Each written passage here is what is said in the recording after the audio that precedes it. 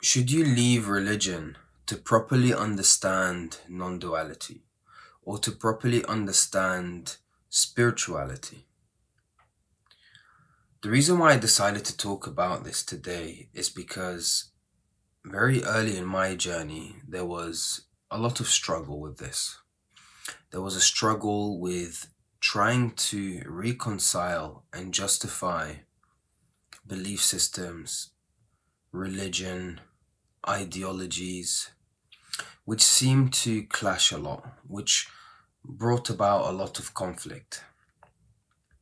And on top of that, I get so many messages, so many comments, different people talking to me about how I am managing religion with non-duality.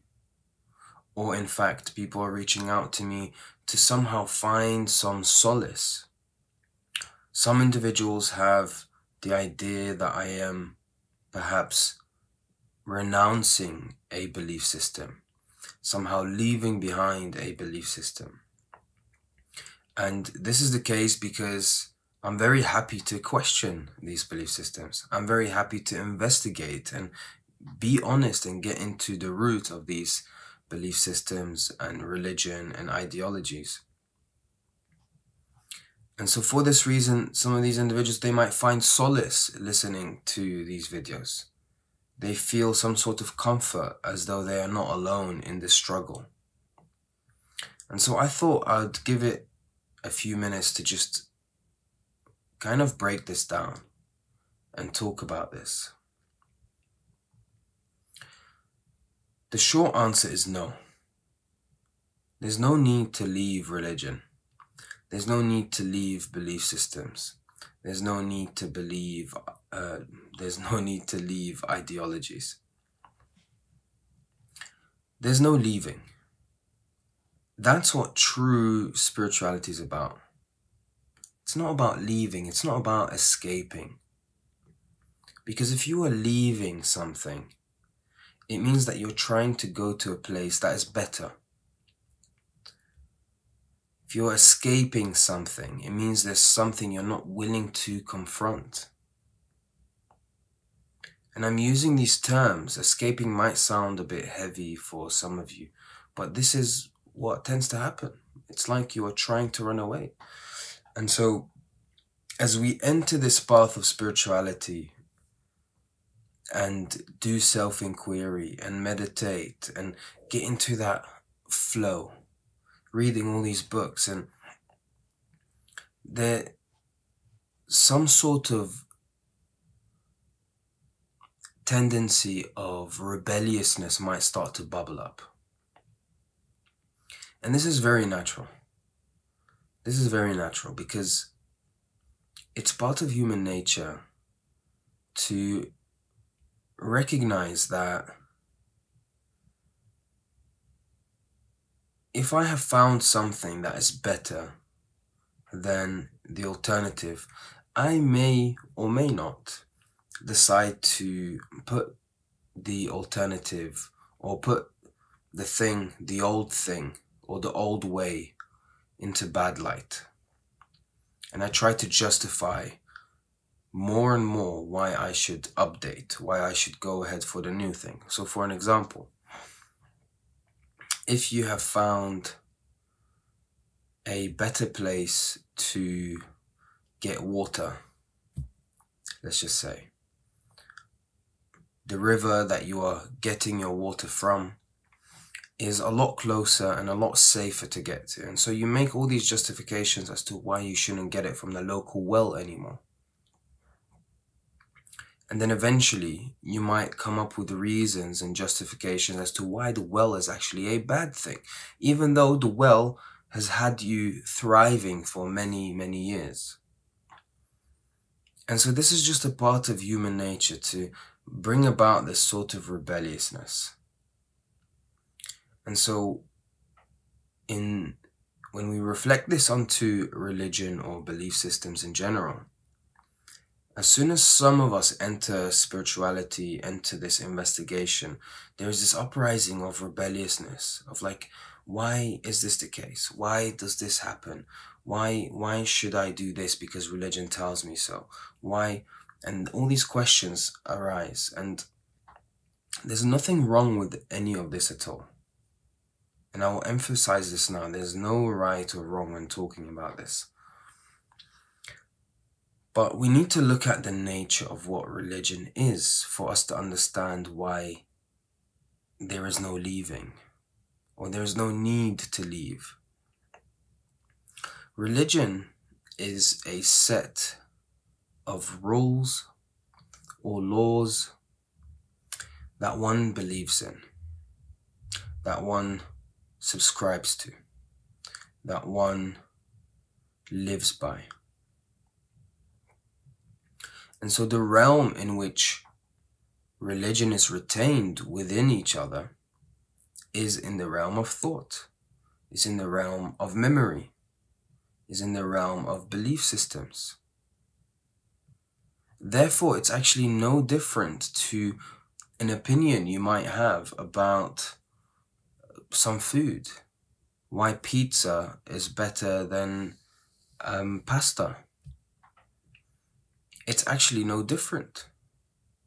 It's just that perhaps one thought is backed up by a lot more ideas, is backed up by a lot more emotions, a lot more evidence, a lot more facts, a lot more memories, a lot more stories, a lot more people, just lots more justifications. But fundamentally, it's an idea, and this idea you are subscribing to.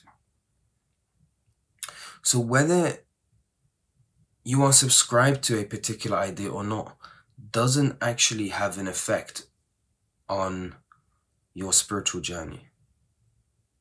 Not at all. In fact, recognizing the nature of these thoughts and ideas and belief systems that we retain is where it's really at. This is the encouragement of non-duality, so to speak, or true spiritual practice. It's the encouragement to really turn around and observe oneself. Observe this. Observe the place we are looking out from. To really recognize the true essence and nature of that. And so part of turning around and looking at this reflection is by understanding the thoughts and ideas and belief systems that stand in the way of recognizing the true essence of what is taking place. Now, the funny thing is that I don't know what religion you follow or may have followed or whatever your situation is, but I can assure you that that religion also has some sort of encouragement to look inwardly as well. Therefore, religion is a stepping stone, is a system to live by so that you may abide in this higher truth or this essential truth of what is happening. But this can also become extremely entangled because it comes with a lot of ideas and belief systems and thoughts and all of that sort of psychological baggage. And so for this reason, when I speak about non-duality, I get people messaging me and telling me, hey, like, my journey is very similar to yours, and I'm doing this and I'm doing that, and I have left XYZ, I have left this religion. If that's the conclusion you've come to, that's fine. But understand that whatever you have left, you are replacing with something else. And in that replacement, you haven't really done anything.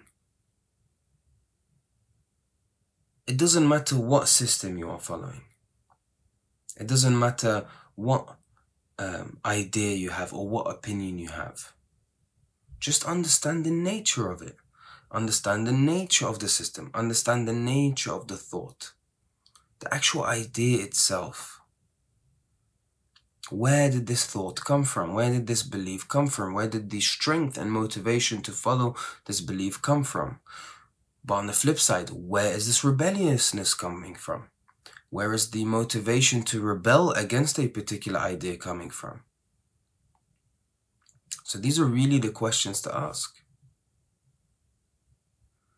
Because once it's understood, it doesn't matter what your opinion is. It doesn't matter what is floating through the sky. It doesn't matter what is floating through the sky of the mind. Thoughts will come and go, and they'll pass by, they'll update, they'll change, regardless as to whether we actively do this or not. But actively trying to change thoughts and belief systems and fighting belief systems and ideologies keeps you in an entanglement, as though it's all been about just thoughts. It's always been about beliefs. It's not.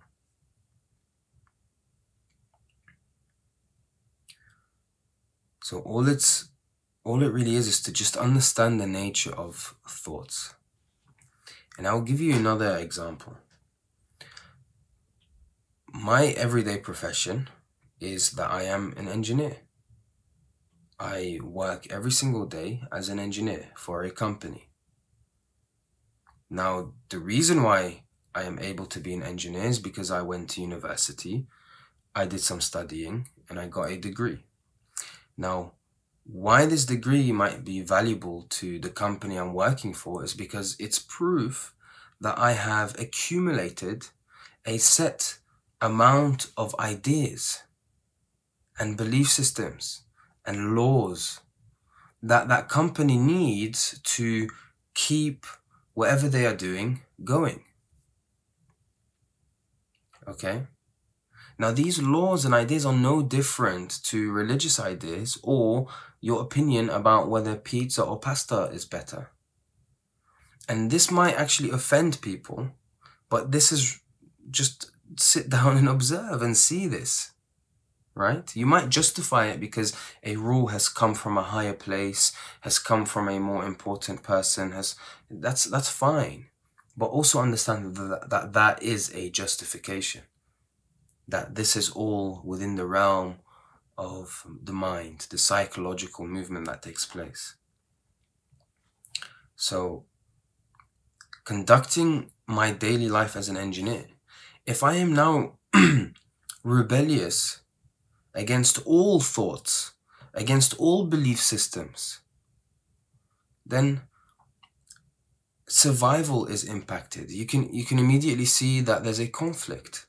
I won't be able to continue this profession. I won't be able to earn a salary to put food on the table or have a roof over my head.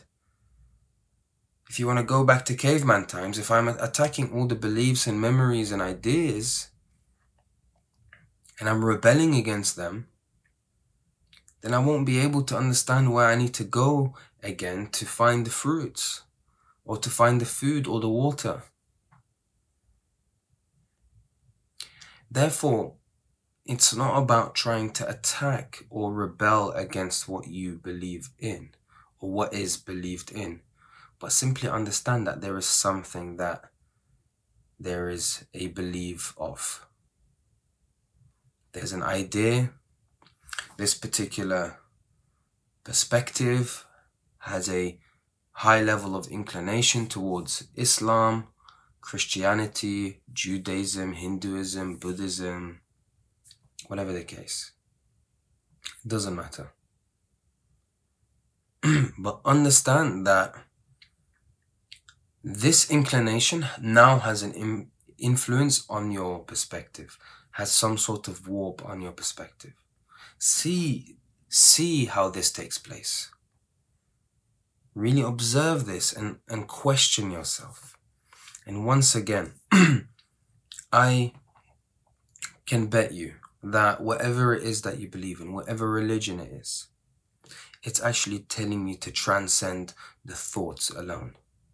It's telling you to go beyond just the psychological part of the religion itself.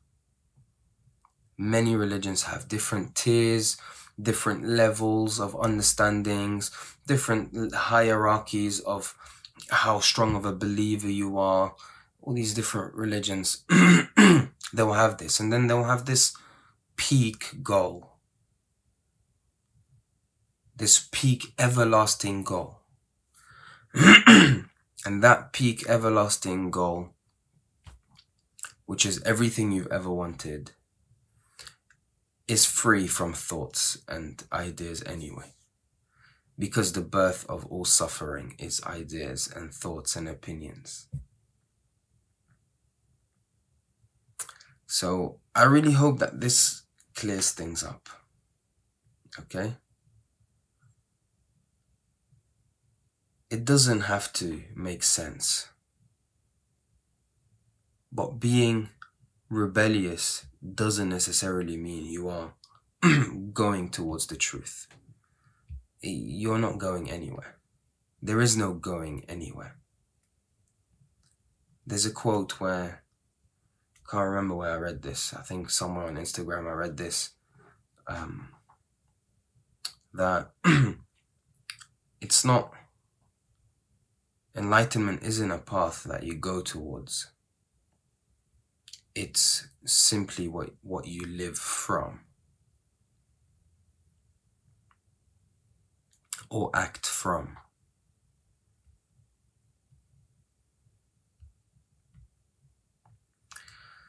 So it's all okay in the end. It goes back, if you've seen my previous video, it goes back to all the previous conversations and talks on how there's this underlying sense of okayness. It doesn't matter. It doesn't matter, and it's all okay. No agreement, no disagreement, no rebelliousness, no advancements, no fighting, no attachments. It's just all okay. And rest in that okayness. And then ask yourself, is there something I'm not okay with? What is it? Okay, then let's observe that. Let's have a look at it. And recognize that actually it's there's no reason to not be okay with it.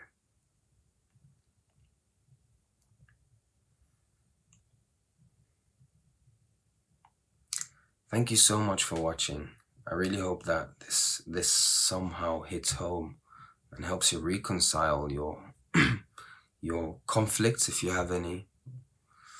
But yeah, thank you so much for watching. This is Hassan from The Spiritual Walks, and we are all on a journey towards the truth.